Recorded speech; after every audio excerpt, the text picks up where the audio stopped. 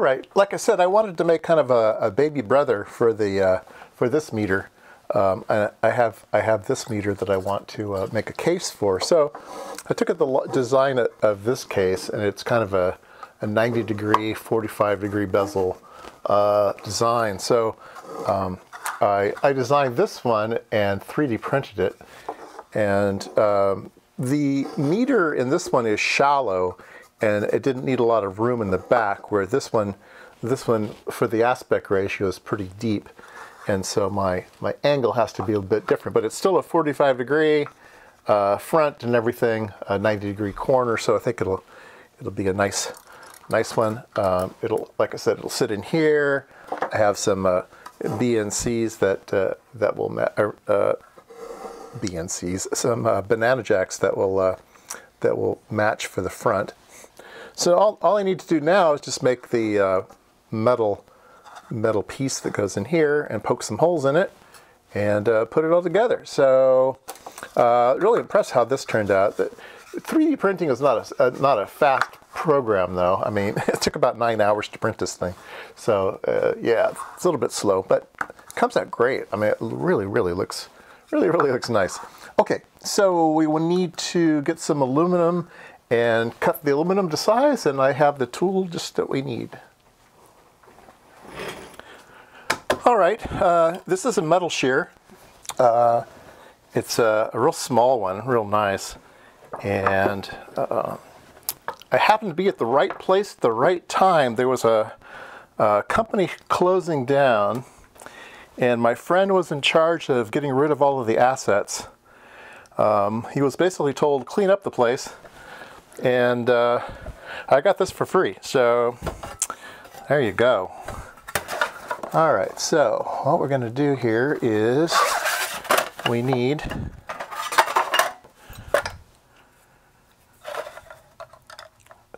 two and a half by 3.5. That's what the opening is, 2.5 by 3.5. That's easy to remember.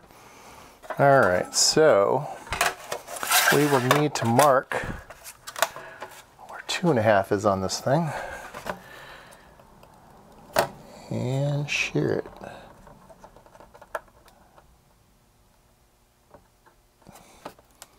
Okay, there's 2.5.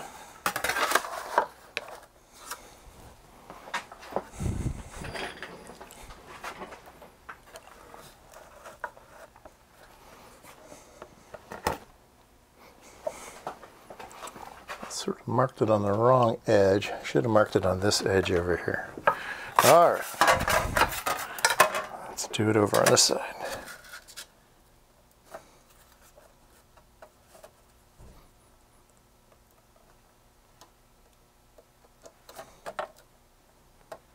All right, I need to go on the inside of that line.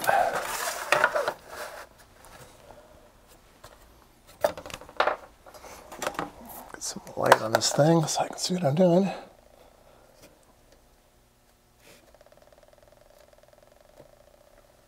I think, all right, about there will be good. Isn't that nice? Isn't that nice?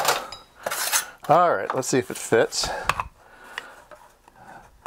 Looks like it'll fit just fine. Yes. All right. And let's do 3.5.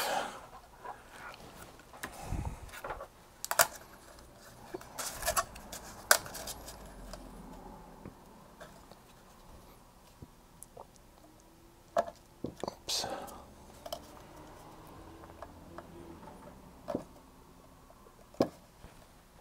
All right.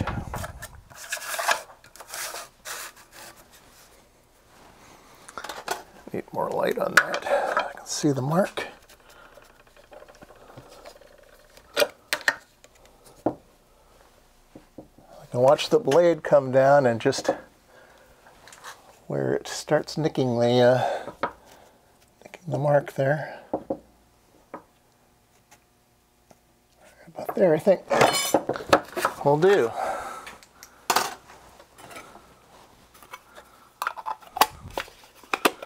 Perfect. Look at that. It's like I know what I'm doing. All right, there we go. How about that, huh? Yeah, very nice.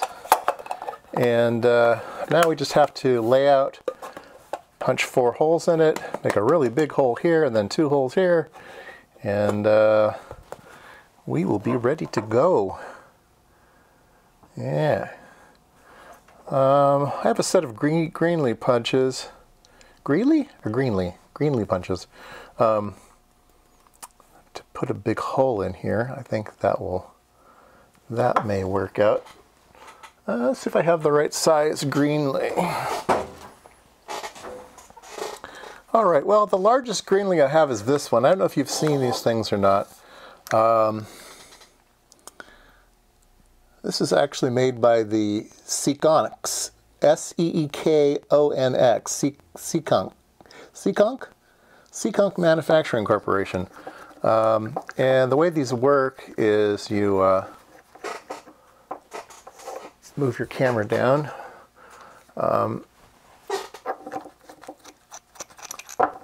You put a pilot hole that the bolt will go through, and then this is the cutting die, and you put this through the hole, and then you put this on the other side, and then put a wrench on it and suck it together, and it will actually be a cookie cutter and snap a hole out.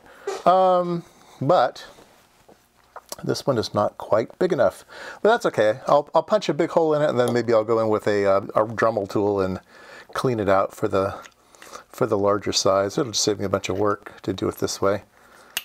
So I will end up using the punch, and yeah, get some holes in it. Get some layout fluid. All right, I have some Dykem on the board, and I'm going to scribe some lines.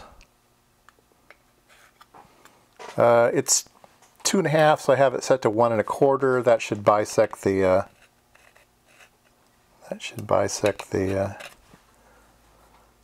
that, and then the corners are, I think, inset at 1/8 of an inch. So I will do 125 and double check my design here. Yeah, it's 1/8. So I can come to the corners.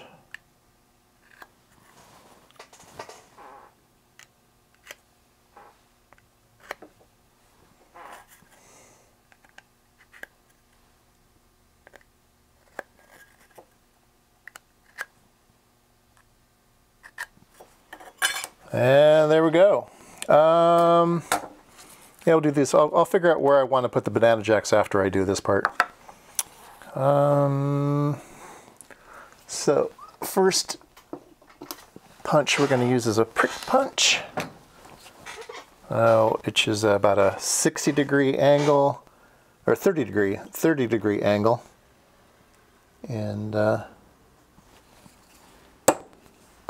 try to put some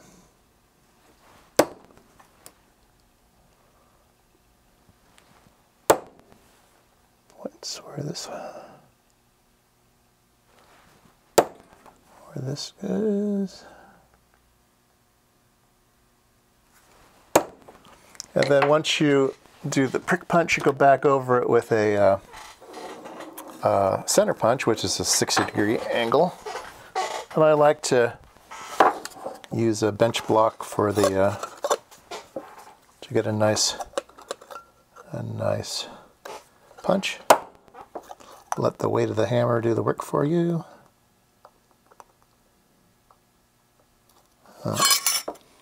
This one doesn't feel right. Yeah, that's okay.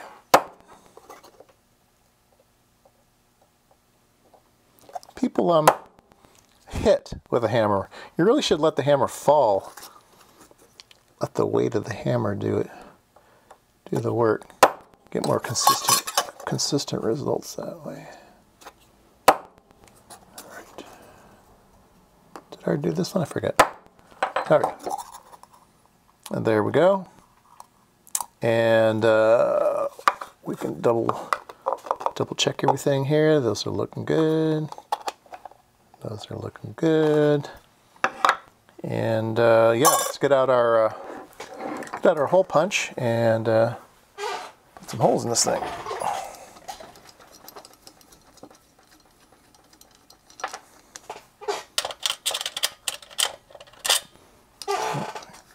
We'll put in the 1/8 inch punches.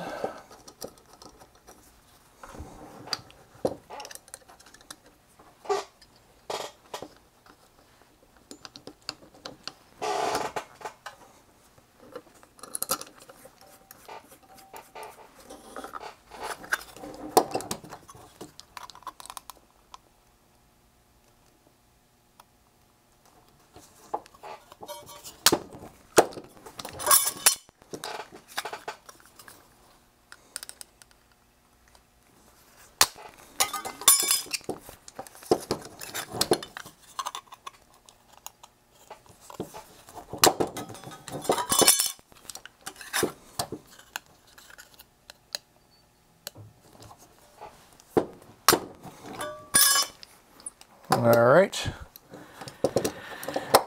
and I guess we'll just put in the biggest hole we can in the center.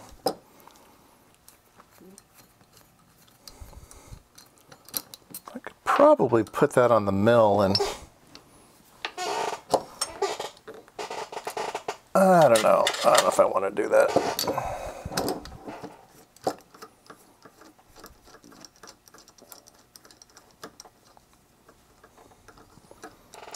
I should get my CNC router up and running again. I could just make that hole super easy on that CNC router. But it's not operational right now.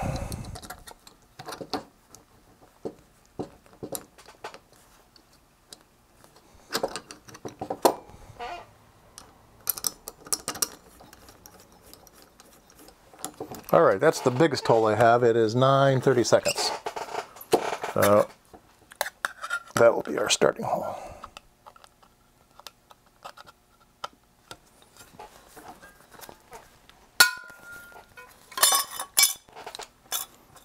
All right.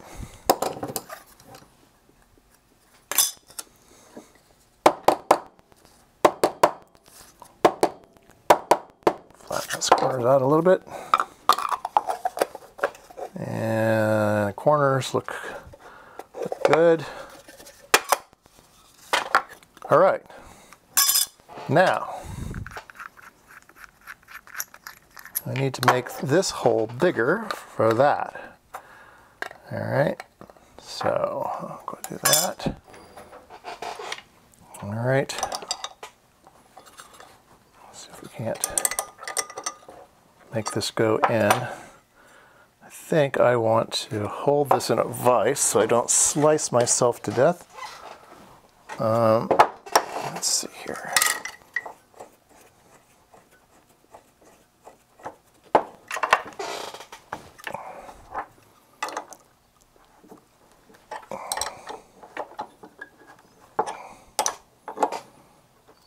This does take quite a bit of pressure.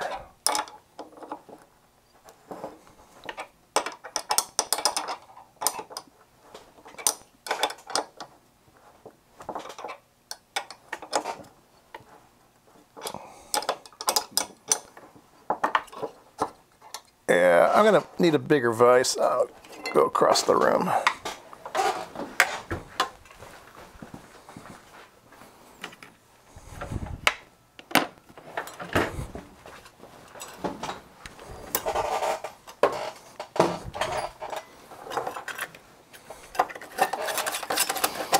All right.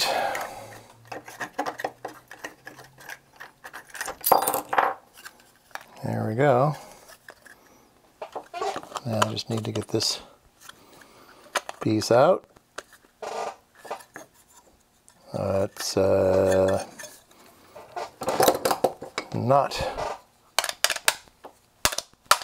not cooperating. Let me go push that out.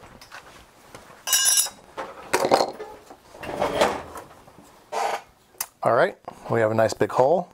See how nice and clean that cuts? Here's the piece it took out. So there we go. Now we just need to make it bigger, a little bit bigger. A couple ways to do that. I could use a nibbler, or I could use a roto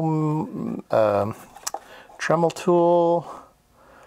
I could cut it with a fly cutter, which sounds dangerous. I don't want to do that.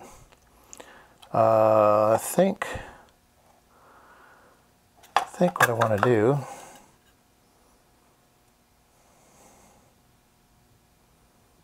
I don't know what I want to do. Let me lay it out, see how big the hole gets. All right, so I got a big hole now. I used a Dremel tool, went around it.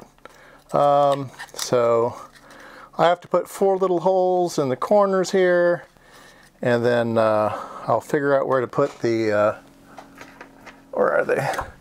Where to put these guys aesthetically. So, yeah, I'll be back. All right, there we go. Project complete. Looks very official, looks very cute. I like it. And here it is next to its big brother. So yeah, very nice. I'll have to figure out some good videos to use this in with the plus and minus current. But yeah, there's the whole family portrait.